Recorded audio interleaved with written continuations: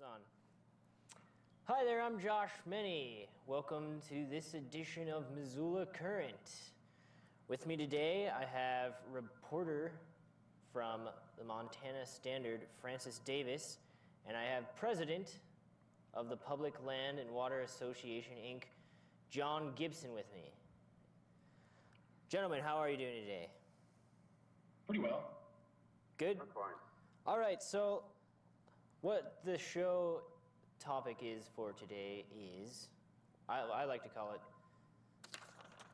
the battle over Ruby River. So really what it is a show about public access to mainly water.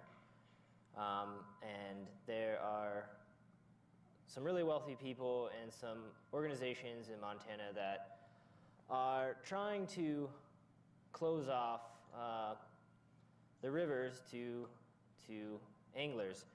And the Montana Constitution says that all surface, underground, flood, and atmosphere water are property of the state for use of the people. But to give us a little more information on the subject, we're going to start out with John Gibson, who we have here on the phone. John, how are you? I'm fine, thank you. All right, so John, tell us exactly what the issue is here. It's been going on for quite a while, you know. First of all, this James Cox Kennedy posted the river at the bridge on county roads, and then he strung barbed wire across and said, "I don't want anybody here." And we had an Attorney General's opinion at the time. The law had not been passed, and it said you can't do that. And so we asked Madison County if they would make him take that barbed wire down and take his no trespassing signs down, and they refused to do it. So we served them with what is called a writ of mandamus, which basically says that they're not doing the job they were elected to do. And then he joined the lawsuit on their side, he being James Cox Kennedy. Okay, so there we went to, finally got to district court. And 2 of 3 roads where he had blocked that crossed through his property, 2 were county roads, designated county roads. The judge found in our favor that he could not block access there, that the road easement was wide enough that it overlapped the assumed easement with the stream access law, and therefore when those 2 came together, then you could access from the road to the river. And then the third road was Sailor Lane. Sailor Lane was not a designated county road. It was a prescriptive easement. And he claimed, he being Kennedy, claimed that the easement on that road was only the travel way, and therefore the easement was not wide enough to overlap with the easement that goes along with the stream access laws, that therefore you couldn't get to the river at that road. And we appealed that to the Supreme Court. Then Kennedy cross-appealed and said, I believe that the stream access law and the bridge access law are both unconstitutional. And he was joined by the United Property Owners of Montana, and he was also joined by an outfit called PERC out of Bozeman, and they're privatizers. They believe that everything, basically except the Army, should be private. Anyway, they went ahead and filed the briefs, and they're in this lawsuit too. On our side then came Trout Unlimited and the Montana Wildlife Federation. So here we are lined up, and it's not just a battle of the Ruby River, although that's where all of the issues are. It's a battle for the public resources of Montana. Sure. Because if they can do this to us, they have us over a barrel. We will lose our opportunity to enjoy the rivers and streams and probably most of the public land as well. Great. Thank you for that explanation.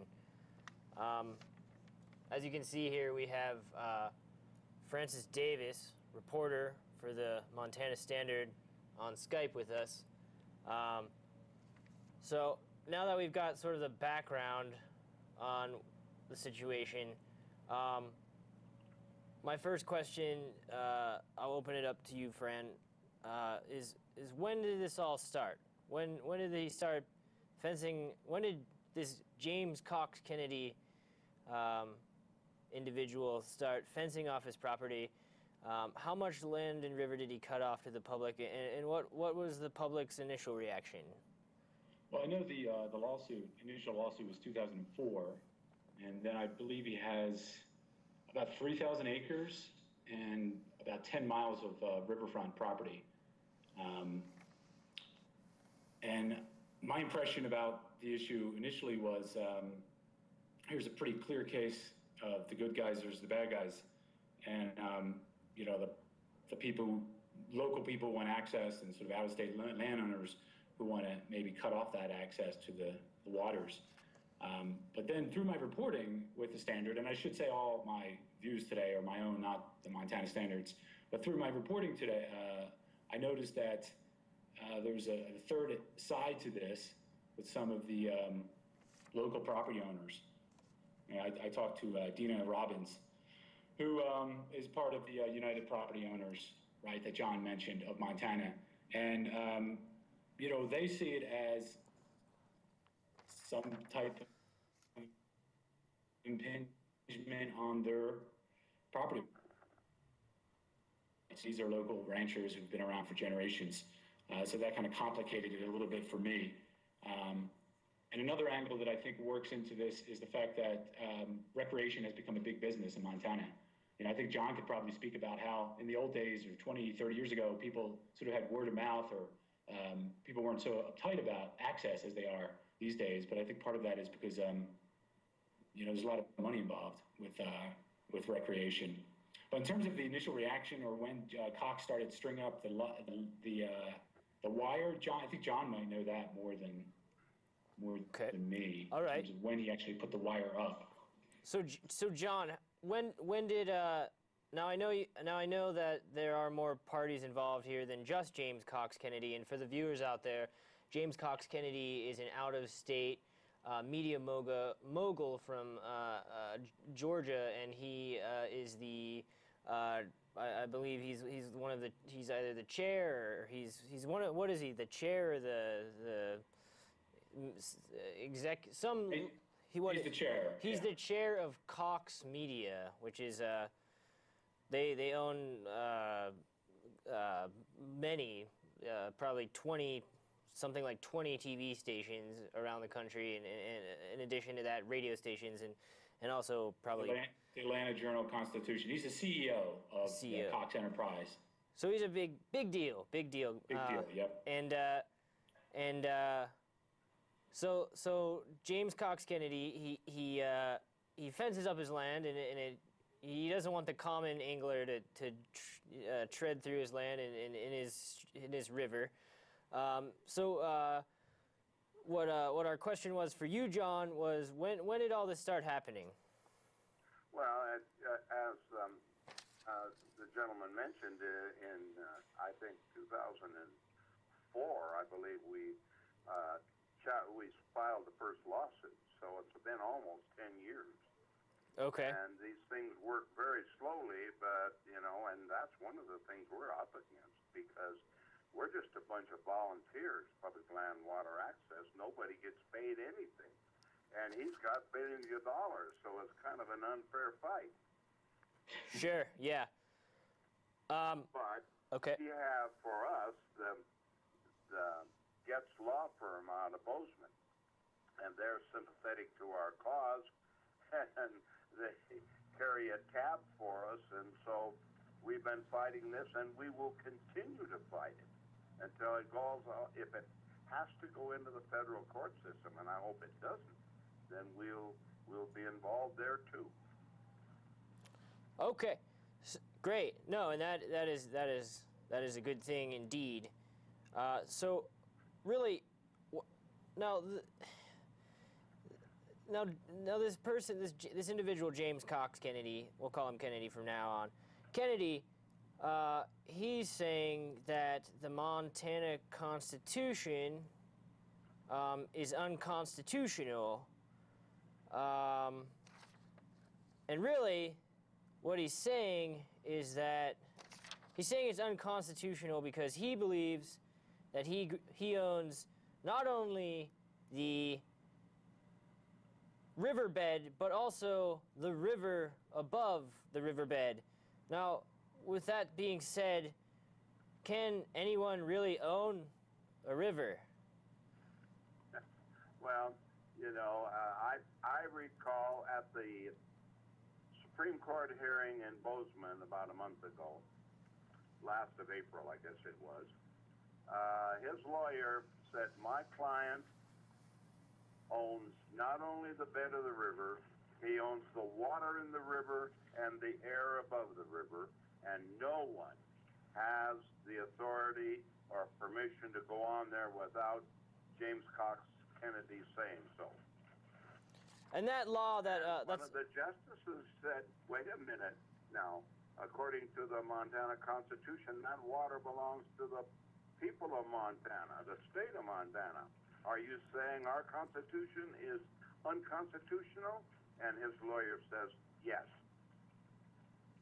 Now his point for why he believes it's unconstitutional, why his lawyer believes it is unconstitutional, is based off of a Montana case from 1925, which the ruling on the case was that gives all landowners in the state of Montana, guarantees them the right to the airspace above his or her land, and so their argument is based off that law, correct? I'm not familiar exact with that law. You know, there are other laws that said that, and there are other laws that said the opposite of that. You know, okay. Because there's certainly laws that support the public trust, and basically that starts all the way back with right after we won our independence from England. Basically, they said what belongs to the king now belongs to the people. The people are the sovereign. And so if you don't have a deed for something, then it still belongs to the people. Okay, may I get Francis, can I have you chime in on this? You know something about this? Yeah, you're right about that 1925 law. I was there during the court hearing as well, the Supreme Court hearing April 29th. The main law that Peter Kaufman, the lawyer for Kennedy, cited. He cited a few others, but that was the main one that he was using in terms of to overturn the Montana stream access, which is, you know, it takes a lot of guts, I think, to be shooting for that law, which is prized by so many Montanans. But yeah, the 1925 Heron case, which I'm not that up to date on the particulars of it, but it had to do with the airspace above the private landowners, and that they owned the airspace as well as the actual land. So he was citing that. He was trying to cite legal precedent for overturning eventually, and I think in his case, hopefully, overturning that 1985 stream access law. Okay. So you're right on that. All right. Excellent. So, since we're on the topic of laws and legislature, I just want to hit on the 1985 stream access law, part of the Montana state legislature, which states that anglers and other recreationalists, can move up and down the stream as long as they're below the high water mark. Or Correct. In the high water mark. So, John, explain to us and the audience what constitutes high water marks. Well, it's a gray area. There's no question about that. But it's average or mean high water mark. It isn't a flood or a drought. It's an average year. But usually, you know, when a stream is ready for fishing by most people, the high water flow is gone, and there is probably, you know, a fair amount of bare soil and land above the water level itself, and you can move up and down the stream on that, and because you are below mean high water mark. And it's been utilized and enjoyed and challenged in court, and we have won. You know? Okay. So, go ahead, Francis. Well, I just wanted to chime in here a little bit, going back to the Sailor Lane case. I think you're going to get back to that, but I think it's going to be real interesting to see what the Supreme Court says, because it was the original ruling was District Judge Lauren Tucker, and I cover Madison and Beaverhead County, where he sits as the district judge, and he's a good man in my opinion in terms of where he comes down on interpreting and being fair-minded. So he basically didn't see that there was, I guess, enough room. And John, maybe you can chime in here too. Enough room. Looks like you're breaking up a little bit. I think it was sort of interesting in terms of the feel I got from the Supreme Court justices, Montana Supreme Court questioning Geddes, the lawyer for the public land water access, in terms of maybe Tucker might be right on that. But in terms of overturning the 85 law and then the 2009 law, which he hopes to do, in my opinion, I don't think he has a shot to do that the Supreme Court's going to rule on this any day now. I don't think he has a shot to do that here in Montana. And it was pretty obvious he's just trying to push it to the federal level. But to me, what's kind of the nuance of the case is how they're actually going to rule on the Sailor Lane case. If it's going to, because that may actually have more of a practical effect on stream access here in Montana. Because shooting for the home run or swinging for the home run in terms of overturning the law, I don't think it has a shot, even maybe at the federal level. But in terms of the Sailor Lane case, in terms of what bridge, what bridge and what public road do you have access to? And it's going to be a case of where you can start going bridge by bridge. And so in terms of how they rule in that case is probably going to be most impactful. John might have an opinion about that too. Yeah, so there are really two other issues regarding Sailor Lane. And one is Judge Tucker, of course, Judge Tucker never proposed that these laws be overturned. That was all in the cross appeal. But Right. The two things he did was say he agreed with James Cox Kennedy that the width of the easement on Sailor Lane, being a prescriptive easement, was only as wide as a travel way, not including the borrow pits or anything like that. Therefore, he said, the easement is not so wide that it would overlap with the easement that is accepted under the stream access law.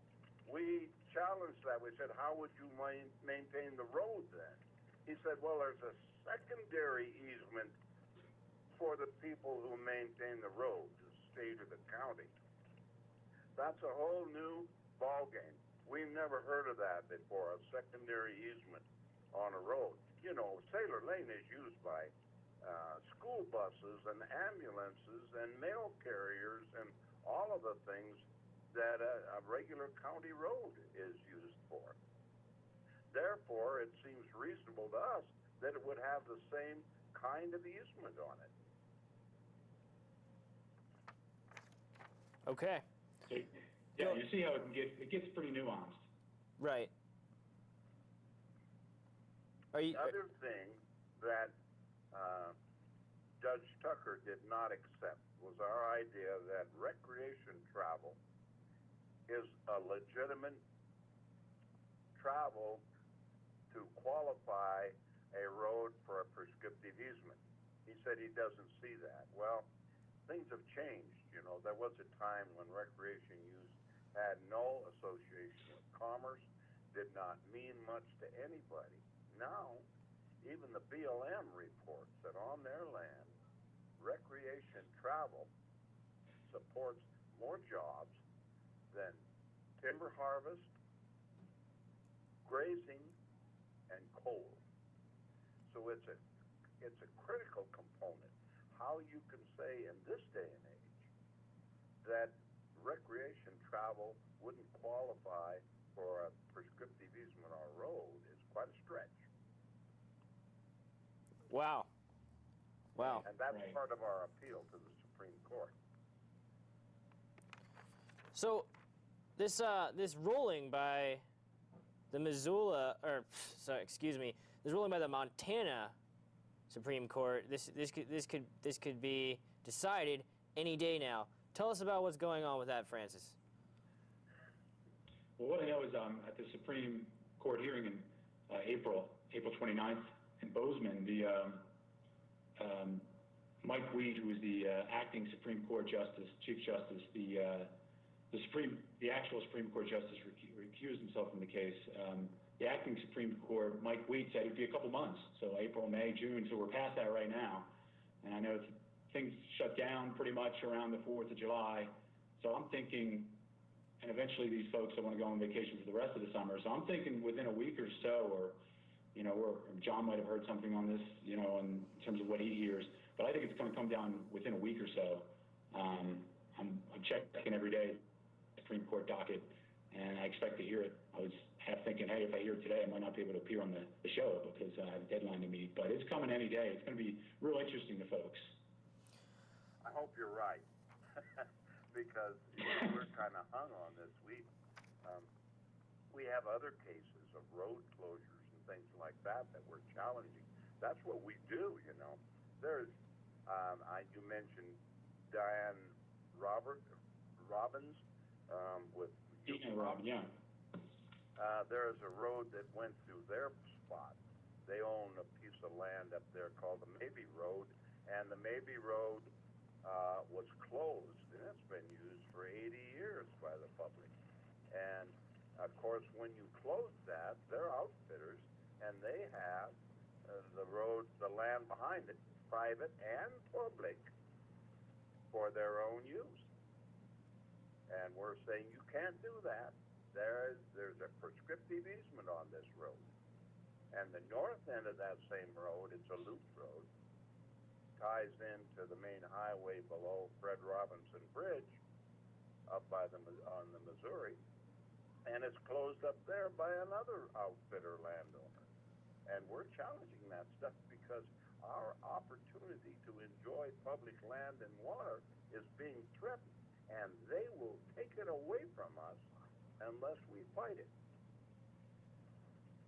And just if I can jump in there, when I talked to Dina Robbins and I interviewed her for the story I was writing, and that was when I first, like I said earlier, got this sense of it being a little more complicated than I originally thought. Because I mentioned to her, well, you know, this cross appeal by Kennedy could have an effect on the 85 law, the 2009 law, and she completely didn't agree with that. She said, well, that's not what I understand. And it was right in his court brief. It was in his lawyer wrote up, they were directly challenging it. And so that's when I really saw that there was some split between the local private property owners, and then maybe the out-of-state, or just in particular Kennedy. And it seemed like they had different agendas to me. And I was just really surprised that Robbins wasn't aware of Kennedy's intention to challenge these things being the 85 law, 2009 law. I was surprised she wasn't aware of that. Either she was, and I trusted her response. Either she was, she was giving me a response and bluffing me. But just from my instinct as a reporter, she wasn't aware of this ultimate reasoning behind Kennedy's cross appeal, which I found really interesting. And again, in my opinion, just a little bit, it's manipulative by the Kennedy folks in terms of trying to push this through, and especially, because he's not a guy who lives here full time. Right. I don't know how she could come to any other conclusion, however, if she Yeah, you're right. You're right. But I trusted her response that she really wasn't aware of this. She said, no, this is just about one single issue. She was looking at it from her point of view as, a property owner. But I don't know. I would like to have been around 20 years ago when there was more of an agreement between the property owners and the local fishermen. Now things are not that way anymore. Everything goes to the law, the court cases, and the lawyers get involved. That was challenged twice, once on the Dearborn River and once on the Beaverhead River. And it went to Montana Supreme Court. And they said, no, the citizens of Montana, since they own the water and the air above the water, then therefore they ought to be able to recreate on it, and we will provide them an easement on any stream in Montana that is capable of accommodating water-based recreation. Now, it has nothing to do with navigability or anything like that. It's any stream in Montana that has the ability or the capability to provide for water-based recreation. A lot of people don't understand that. They want to tie it to navigability. If a stream is not navigable, then it doesn't count. That's not true. Right. So, there's a lot to this thing. And a lot of misunderstanding of what's going on. Comparing Montana to our neighboring states, Wyoming, a little bit farther, Colorado, what are those other states' access laws like compared to Montana's? Well, in Wyoming and Colorado, it's my understanding if you're floating down the river, you can't even let your oar touch bottom. You can't wade on the bottom, and you can't drop your anchor to the bottom, because as soon as you touch that bottom, you're in trespass. Wow. So that's what... Just in terms of other... I'm sorry. I was going to say, just in terms of other states, the one I'm familiar with is Maine. I go each summer with my family. My wife has family that has some property there, and they have pretty much the same, and I'm not exactly sure of this, but they might be the most similar to Montana in terms of their laws. They have the same high water mark access that the public has to water. And so and I run into the same issues there, mainly just trying to swim. There's a guy who owns a piece of property right at the head of a cove, and there's been a prescriptive easement for years through the edge of his property to get to the water, and now he's trying to shut that down and keep people away from this beautiful beach. But from what I understand, Maine has one of the most liberal stream access, water access rules as well, and I always see a little bit of similarity between Maine and Montana, even though they're far apart. Basically, that fishermen in Utah, at least on navigable streams, should have the opportunity like we have here in Montana. But the legislature beat it down. I don't understand that. Where are the fishermen in Utah? I don't know where they are, but they're not standing up for their rights. Right. So, if people want to get involved with Public Land Water Access Association, how can they? How can they get involved? Maybe contact you guys, or possibly donate to the cause, because I know you guys probably need any help you can get with funding. Yeah. You have a website, right? It's PLWA. Do you have a website, John? PLWA.org. Okay, you hear that, ladies and gentlemen? That website is PLWA.org. It stands That's for right, ORG, that organization. .org, and it stands for Public Land Water Access Association. And what they're doing is they're trying. There it is. They pulled it up online. We're up on the website, John, since you can't see here. But yeah, we got the website up on the screen. And again, people, if you want to get involved with this organization, if you want to, get involved and also try to defend or protect your rights as a Montanian, your right to access all water, go check out this site. Again, it's PLWA.org. And Francis, you write for the Missoula Standard. You can become a member for $20. Sure. John says you can We'll accept any amount of donations. John. We'll get donations. In fact, we got one the other day from Nova Scotia. Wow, now that's great. That's commitment. People from Nova Scotia must love the water here. $200,000 on the Ruby River case. $200,000. Is that in expenses, or is that legal fees? Legal fees. 90% of that is legal fees. All right, so you hear that, ladies and gentlemen. Go on to plwa.org, and you can become a member for $20, and you can donate any amount that you'd like. Go ahead, John. You bet. All right, he says you bet. We're a 501c3 nonprofit organization. We don't have any paid staff at all. We're all volunteers. Once in a while, we get a little reimbursement for long trips or something. But that's about it. And you people with children, we're not doing this for ourselves. Most of us are old enough that we have been through the fishing wars and things like that, and we've enjoyed the great outdoors. But where is this next generation and the one after that going to enjoy it? That's who will benefit from what we're doing. Right. Go ahead. Sorry.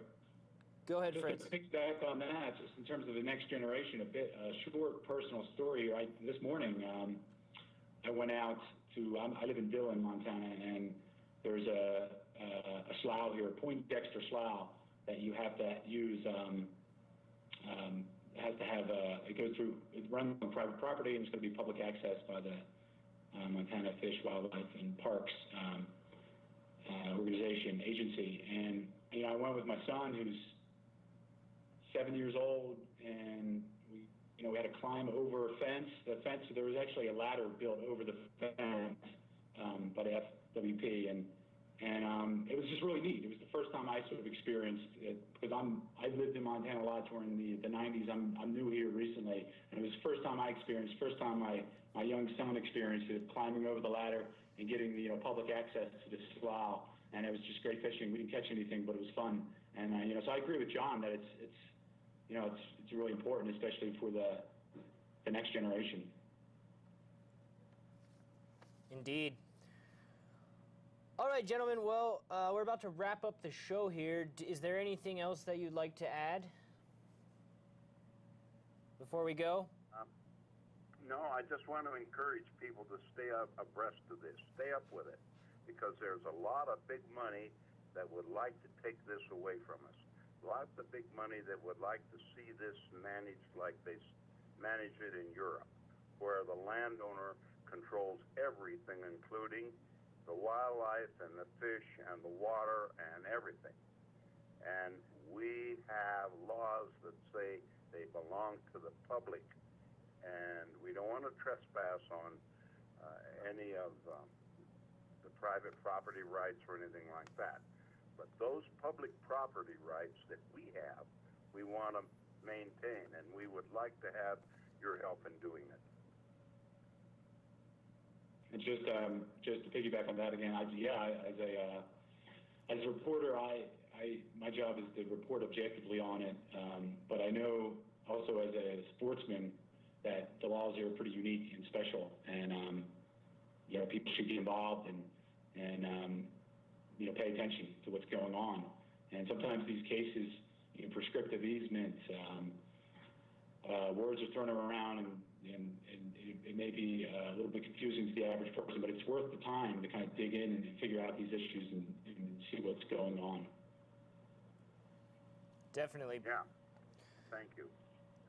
Well, thank you, John. Thank you, Francis.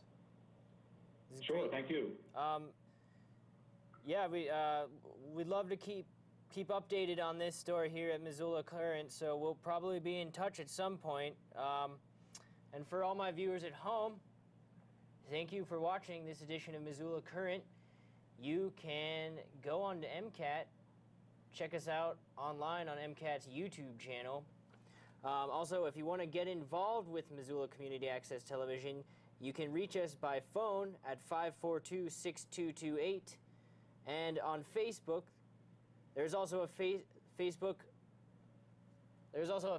page for Missoula Current. If you love the show and if you'd like to support us and you'd like to keep up to date on these issues that we're facing, that these important issues that you may not know about, you may not hear about, that's why we're here. We're here to keep you up to date. We're here to keep you with the flow of what's going on. So thanks again, and I want to thank my crew, my director, Scott Remph, and our production assistant, Mizuho Yamada. I also want to thank Joel Baird, General Manager of MCAT, and the rest of MCAT for supporting us here to get this show on air and online. So thanks again for watching this edition of Missoula Current. Stay tuned.